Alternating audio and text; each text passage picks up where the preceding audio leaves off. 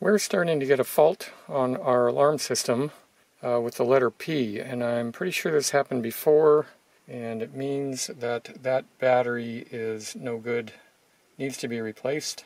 I'm going to try to remove this one one-handed. You have a positive and negative wire connected. Be careful I don't knock a wire off. Alright, how about if I just twist it like this? Negative and positive, so those are removed. Here's the old battery. You can see that I replaced it December 10th, 2013, close to 10 years ago. Here's the new one I just bought off of Amazon for 25 bucks plus tax, I think, one-day delivery. If you're really smart, you'll look at these terminals on your battery before you buy your new one.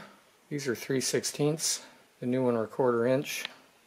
This is no big deal for me. I happen to have the hardware. I have to cut off the other lugs and put these on, and then I'll be in business. Let's measure the voltage on the new battery.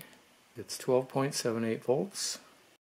I'll measure the voltage on this one after it sits for a while. It's going to have a surface charge on it right now, having just been removed.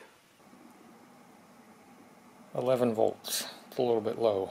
Old lugs. New lugs are crimped on and slipped onto the battery. This is an ExpertPower something or other.